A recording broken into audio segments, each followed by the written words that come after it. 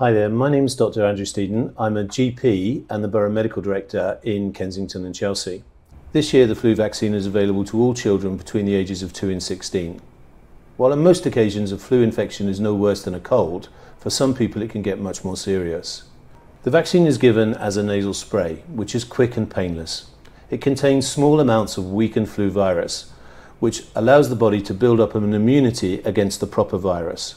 It does not risk giving your children the flu itself. School-aged children can get their vaccine with the consent of the parent or guardian at the school itself. If your child doesn't go to school, then they can contact your local GP where they'll be given the vaccine.